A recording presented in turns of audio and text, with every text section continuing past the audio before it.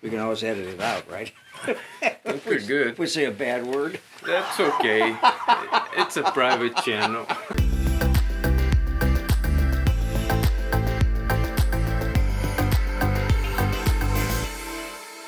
Yes. Okay, well here we are again. Yeah. Go ahead. Welcome everybody. Welcome back to the channel. This is the video number 2 to talk about the career this great man dedicated his life to the bees, and as the goal of my channel is to bring good things about bees and how you can educate yourself about bees, and this is one of the best ways I could find is to talk about this man. He has a fantastic website. It's completely free that have tons of information to everybody to learn about bees, how to manage them, the biology of bees, and I'm gonna let you, Professor, to Profess. Yes. Talk about your website. And well, here we are. First of all, let's talk about where we are. Yeah. We're at Dudley Farm.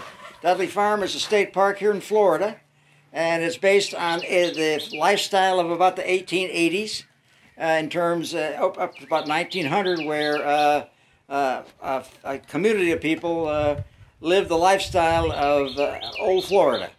And now it's a state park, and so we're right on the, we're hearing some good sounds in the background. We're actually on this park, so on this farm. So let's talk a little bit about change. That's part of why one of the things to talk about here is lots of changes since Dudley Farm was functioning to up till now, right? So they've had a lot of changes, and beekeeping is the same way. And part of this APIS Information Resource Center, part of that is to look at changes that are going on or have gone on in beekeeping since I've been involved. I've been involved since the 1970s and seen a lot of change and lots of different things going on in terms of beekeeping and apiculture. So what this APIS Information Resource Center is all about is a kind of a unique website that has a lot of different information on it. And it's sort of, I put it together as kind of a work in progress. We don't know where it's going, and that's the usual case, right? With this kind of thing. We don't know what we're doing. That's beekeeping. That's beekeeping. That's right. You get started, and then you move down the path, and you go from there. Yep. So we're just going to talk a little bit about what's at the APIS Information Resource Center. By the way, the HTTP, the URL is beekeep.info. Beekeep.info. So I'm going to talk about the organization as it exists today. So in that context, then there's a menu. One of the real interesting things to do if you got a lot of time is look at the table of contents of the website, because we got over about 125 pages there of stuff. So the introduction then is something about beekeeping. How do you get what beekeeping is about? A little bit of introduction. That's one aspect of this. I have a blog, so that's part of any website's having a blog, kind of an informational update and things about that shape. I talk about a newsletter. The blog is really a newsletter, but I have a history of producing newsletters. You can actually go back and look at some newsletters that I've written back as far as 2008. So that's about 10 years ago. And I've been doing this a long time, writing a newsletter, so there's a lot of that information out there in different places in different ways. Then there's as I say, the most important thing in terms of searching around is the table of contents, and that's linked off the main page. I also have what are called contributors. These are people that I have sort of signed on to. I quote from them. I talk about them. And they've offered to be, in quotation marks, contributors. That is, people that are contributing to the website. Not actively right now, although that may change as time goes on. I'm not getting any younger. Stuff might be happening. None of us are. I don't know. And so one of the things would be the contributors might be in a position to, kind of take over, hopefully, or we'll have to wait and see what happens.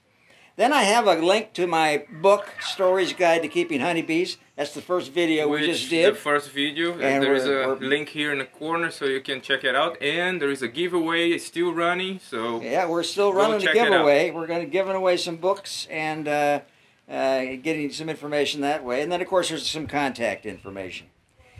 The biggest part of this is something I'm calling a treatise of modern honeybee management. Beekeeping for many years was, I guess people sort of intuited it was a management thing, but I don't think we really understood how management is required until honeybees became no longer wild animals, but domesticated species. So that's an interesting shift. Let's talk about change. That's a big change. Because wild honeybees were out there and people farmed them and did things with them and kept them in hives and so on. And those wild bees then, over time, because of human intervention, have now become a domesticated species. Now, in a way, that's kind of sad. Because pros and cons. Yeah, there are pros and cons to both. Everything we talk about is that way. But that's kind of an interesting concept. So management then becomes the issue, and the treatise of honeybee management then has several areas that people need to look at if they're interested in bees in order to actually manage the bees. So I've got a number of different places you can go to look at managing, for example, the honeybee population. Yeah, as a user myself, that's something that I think I can jump in here. Okay, I enjoy the way you put, because this is unique as management. Right. A lot of people get into bees and they start to get recipes, and you tell this in a different way that I think is better for people to understand management. Because there's many concepts together to manage honeybees. Right. And when you get recipes, it's a disaster. Well, that's what happens, of course. A lot of people get recipes, what do you call them, recipes, but advice from different people. And everybody's, the bees are different, the people are different. They go about these things in a different way. But there's no real textbook that tells people this is the way it ought to be done. And if you find a textbook that says this is the way you ought to be done, then you better burn that book. True. We don't want that book. You don't want that book. No, we want a multifarious thing, and that's what we have here. It's fair to say, Professor. Yeah. I'll give you an example. All right. I'm hesitant. People are asking, why don't you do that in your channel? Start to teach things, and I'll tell you why. It's for the same reason. When you teach something that you learn with bees in your background, and you try to pass this along for another country, another habitat, you might kill those bees out there. It's a different management, it's a different habitat, and be aware of that. Nobody put a video about the disasters, only put videos about the things that work. All the things that work for them, that's right, Keep that in mind. So anyway, this is all about managing various aspects of modern beekeeping. And then first, managing the honeybee population. How we go about doing that, there are topics in there like swarming, there are topics in there like moving colony, boxes around to manage the population, and so it's a pretty heavy duty kind of topic. Then we talk about, in this thing, there's discussion of managing genetics. Now in the past, we never managed any genetics, right? No, we didn't do that. It is what it is. Those were the days, my friend. Well, that might be. But now we have to consider that. Now, that's one of the issues is we don't know how to do it right now, but we're considering it. But there's many ways of doing it, and with the new genetic information and the genome and that kind of technology, that's moving in a pretty quick fashion in different places. So managing genetics has become one of, as I said, one of the menu items for this APIS Information Resource Center. Then, of course, managing diseases and pests, right? You're doing a little bit of that on your channel here, right? Yes, I am trying to show people the different kind of diseases, the different kind of ways to diagnose them. We are very initiating this. We don't know much about diagnosis yet, but different diseases though. Some diseases have been around a long time, so we have a little bit of a better idea about for example, American foul brood. Now that's been there. That's considered to be one of the worst diseases that honeybees can get, and it was the worst disease until something else happens. Yeah, we take action. And it's still an issue, but we know a lot about it. So there's the whole menu item about these various diseases, how they operate, and so on. We don't have time to go into today, but it's there. Now the next part of managing is finances. Very important. If you want to be a beekeeper, you need to know how to be a businessman too.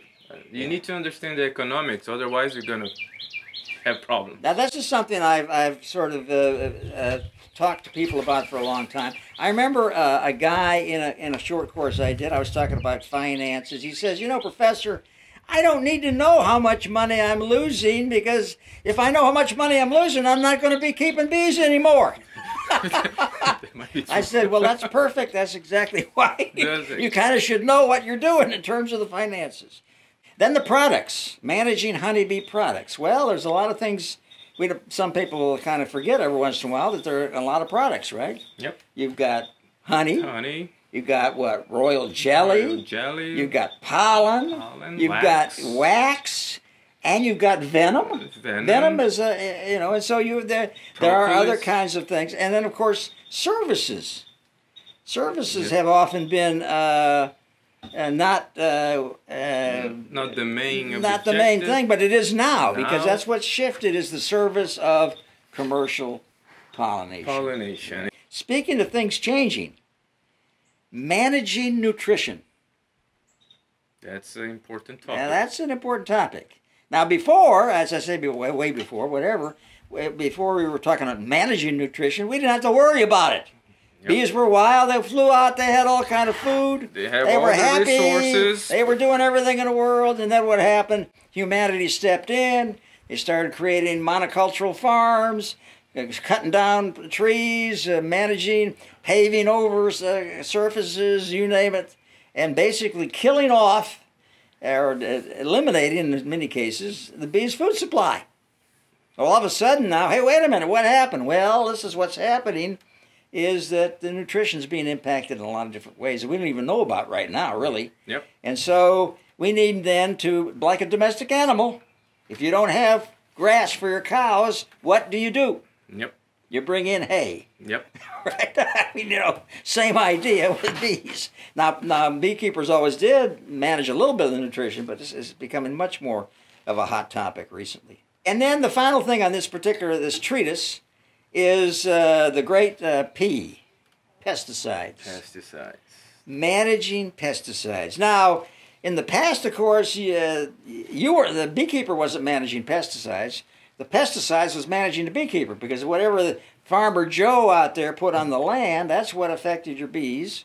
Or, by the way, it was not so much farmers. Now it's golf courses. It's lawns. It's all kinds of ornamental crops that people have in their yards. It's all that stuff. That's all a pesticide situation that's affecting honeybees. Managing how that's happening, getting information out to local people so they don't put stuff in the ground or stuff in the air or spray your hives or whatever to kill them. That's an important situation. So that's managing those pesticide issues. And you have good information there. There's some good stuff. Yeah. So those are the kind of the managing aspects of. That's why it's become more complex, right? Yep. Beekeeping. It's not simple. It's not simple. Not a simple situation, and as a consequence. But once you learn, it's fun, and it's something that you can go with that information to many aspects of your life.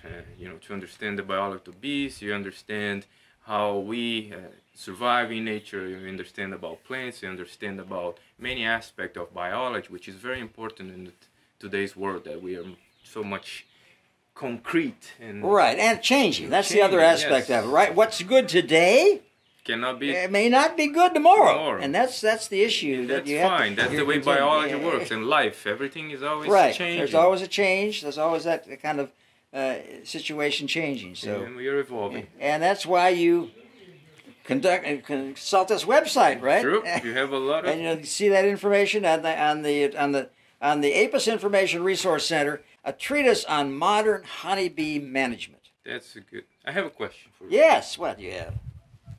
Your motivations, because it's so much work. Well, I've been doing this a long time, and I think my motivation is to give the bees a chance. That's really nice. I want people to give honeybees a chance. In order to do that, they've got to be better informed and have good information that they can use in order to keep honeybees have a reasonable chance for future existence And that brings us to, of course, the mantra that we now know today as Honeybee Health. Yep. So Honeybee Health is, and this website hopefully is contributing to that, and that's why I'm writing it up. Fantastic. Great. Hey, congratulations. Thank you, Professor. See you all next time. See you guys next week. Right. And remember, the book still, the giveaway is still on, and you just need to like the video, subscribe to the page, and we're gonna pick 5 lucky people to get the book. Right. Alright, see you guys next week. Inside the Hideout TV, the show about bees. Bye bye.